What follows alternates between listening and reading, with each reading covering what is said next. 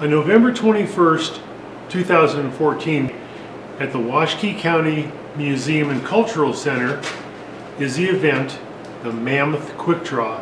25 or 30 artists will come, and for an hour we're going to produce some sort of artwork. And today I'm going to practice. I'm going to show you what I'm going to do, and I'll put that up on our Facebook channel and try to advertise that locally. But this is our project, and I'll show you what I'm going to do right here.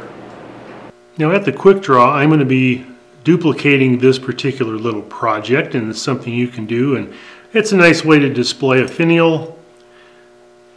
There's my finial. And at demonstrations I sometimes pass these around, and it's just a nice way to do that. This is simply an insert for a weed pot. You can fill that with water, and I'm just kind of repurposing that, and I'll show you another one. This is a piece that's inside of an acrylic rod.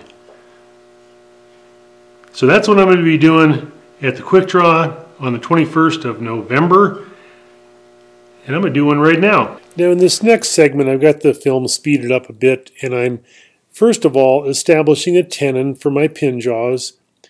And then I'm going to do just a bit of rough turning with my spindle roughing gouge and get this down to where I can work it with the spindle gouge.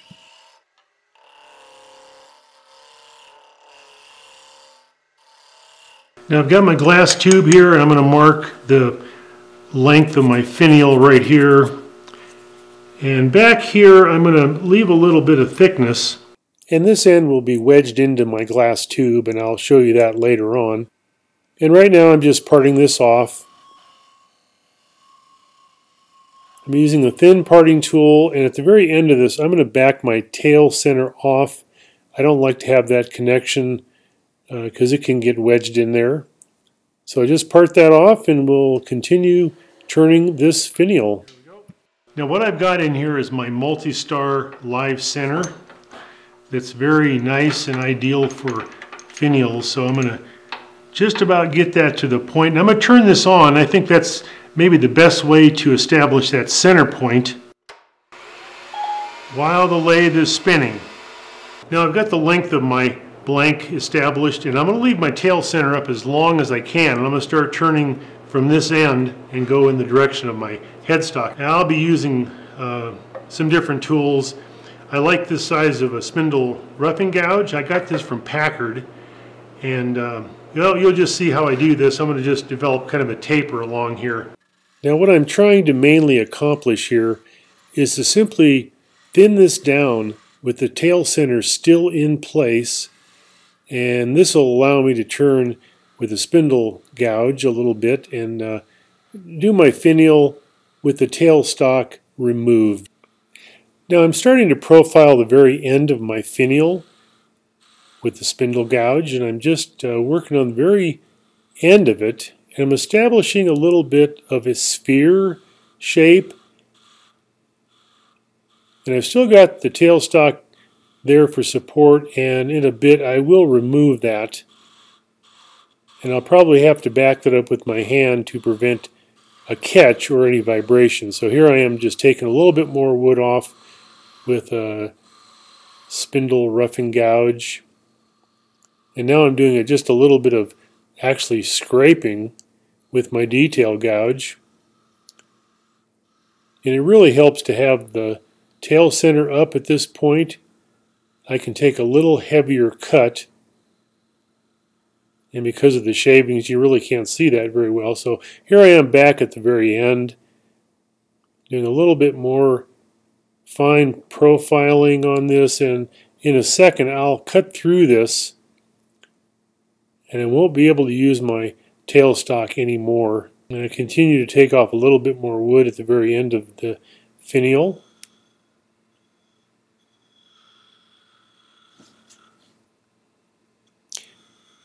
And now I continue to shape the very top of the finial, and now I'm going to part through this, develop a bit of a point, and there it is. You probably noticed that this broke off as I developed that little point, so I'm going to back off my tailstock, because I can't use it anymore. I'm going to do a little bit of sanding, and I can do a little bit of profiling with some sandpaper. And then back here I've got a little bit of mass, and I can keep working back to my headstock. Now I've got my finial finished, sanded, and a little bit of friction polish up to this point, so I'm going to continue back to the headstock. Now with my detail gouge, I am just removing a little bit of this mass closer to my headstock, and you kind of get the idea, working from the very tip of the finial backward toward the headstock, where there's a little bit more thickness in the wood, and this adds a little bit more stability, and I can take heavier cuts. And I've got something in mind for the shape of this, and I just keep working on that, and I'll end up back near the headstock.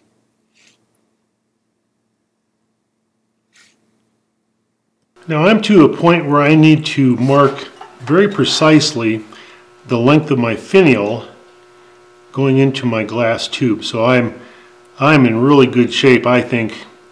At this point right here, I'm still a little bit thick, and I can make a bit of a taper right here going back into my glass tube. And I'm right at the end of that, which is okay, as long as I don't go too far. Alright, now with a little bit of fine-tuning off camera, I've got my glass tube in place, and what I've done, I've got an O-ring right here, and I've got just a little bit of a groove right here, and that O-ring sits in there and makes a nice connection, and that'll sit in there like that. I can probably glue that in or something. So now I just need to finish the rest of my finial right there. Now the tool I'm using right now is a spindle gouge, probably a 3/8 inch gouge, and I repurposed it. There's not a lot of flute left on it, maybe 1.5 inches or so, and I've got a very sharp angle ground on this to make a detail gouge. And now I've gone to an even smaller detail gouge to complete my finial. I'm just working right up to that O-ring area, doing some final shaping, and that's a good shot. A little bit of scraping, and it's really more of a cut than a scrape, and that allows me to do a little bit of fine-tuning on the spindle and get rid of some of those grooves I've created with the tool. Alright, just a little bit of sanding off camera, and I'll put some finish on my finial and show you the final results.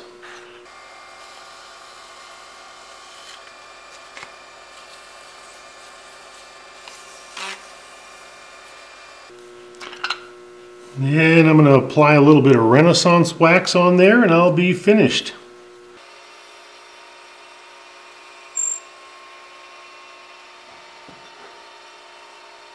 And there we have it. I just need to part the end of that off, and we'll have a finial inside of a glass tube. Thank you very much, and I hope you can make the quick draw next Friday, November 21st. See you there.